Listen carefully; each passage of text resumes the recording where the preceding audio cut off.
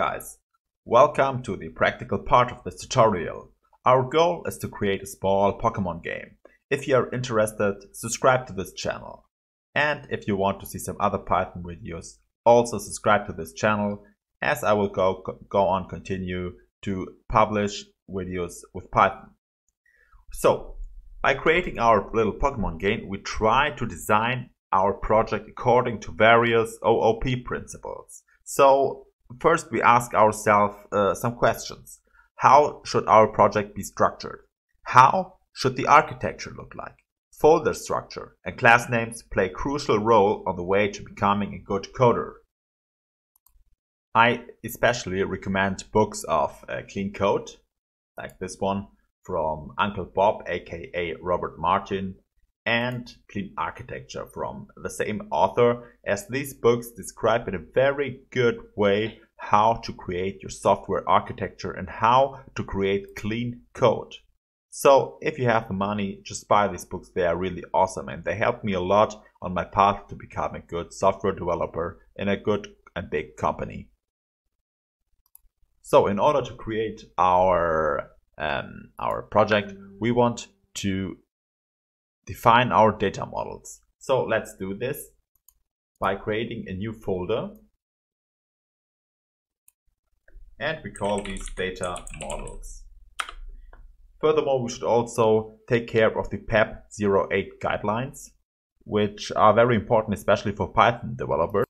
And you have them here on this website, pep8.org, and you can read a lot of stuff, how to write good Python code and how Python names or methods should be named. We will try to keep this, although I cannot promise you that we will keep it every time and every time straight according to the PEP8 guidelines. So please forgive me if I don't, or write it in the comments and give me some suggestions how I can do this better. So we have now our data model folder, and in this data model folder we will create, like the name says, our data model. So what are data models? This is a good question. So a data model is an abstract model that organizes elements of data and standardizes how they relate to one another and to the properties of real-world entities.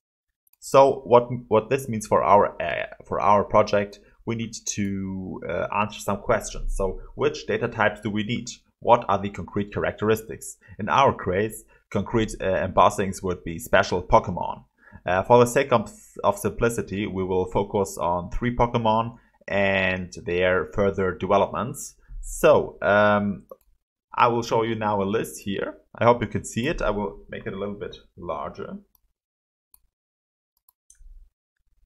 So you have this Pokemon. I think if you look at the pictures, most of you will know them.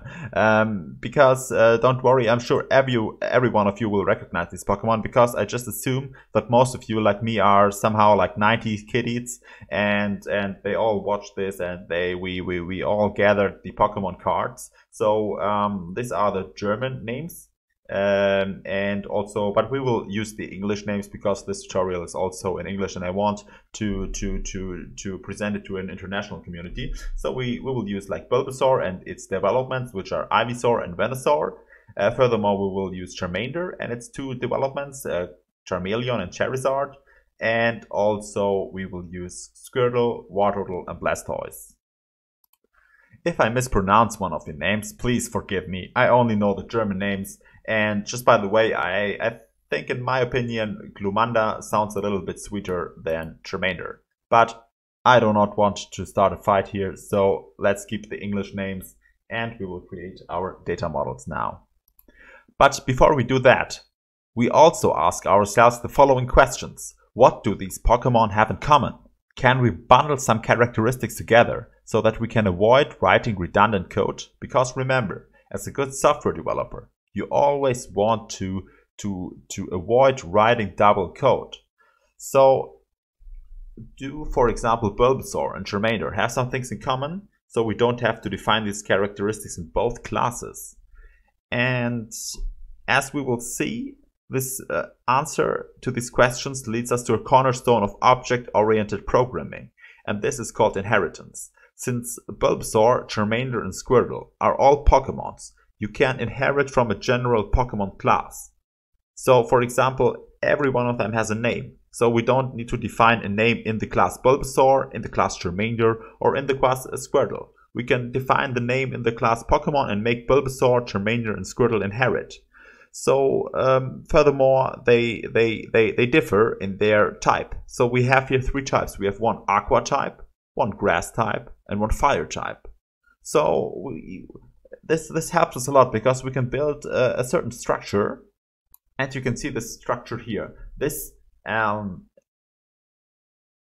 browser-based tool is called draw.io. It's really nice to create very fast some UML diagrams. So this is our main class. This is Pokemon.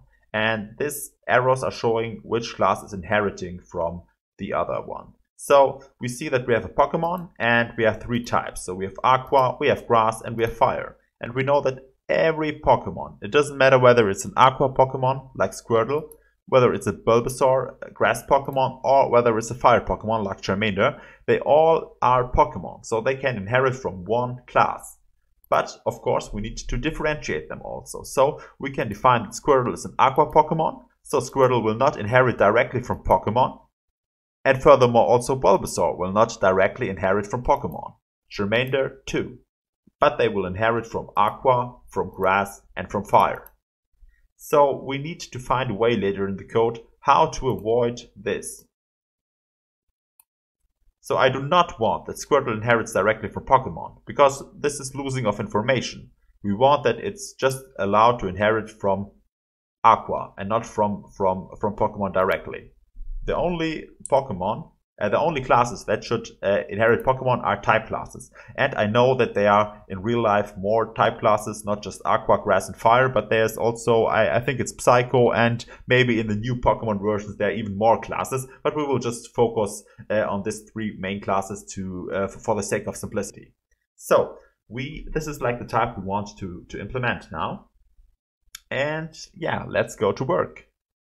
So we are here again at the code, and let's create our classes. So in the data model we have a Pokemon class like discussed now. We further have Aqua Pokemon, and I will just copy the Pokemon keyword because we will need it more often.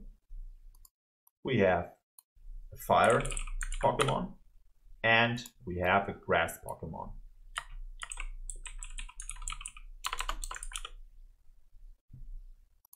And I added now here the little window because I'm not sure about the English names, but we will still use them. So the first one is Bulbasaur.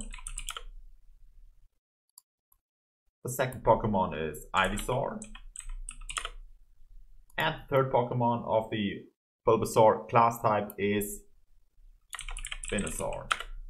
So these are the Grass Pokemon that we will use in our small project. So let's go on to the Fire Pokemon, Charmander.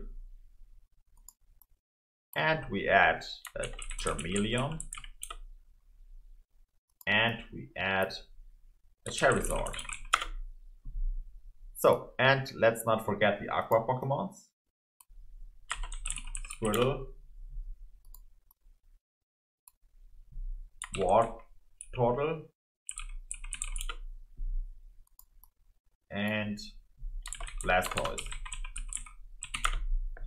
So these are now our data models. So we have them all in one folder, and in the next step we will create them. We will write some code, but this is the first part of our project, that we write the architecture. And first defining some architecture helps us really in improving the code.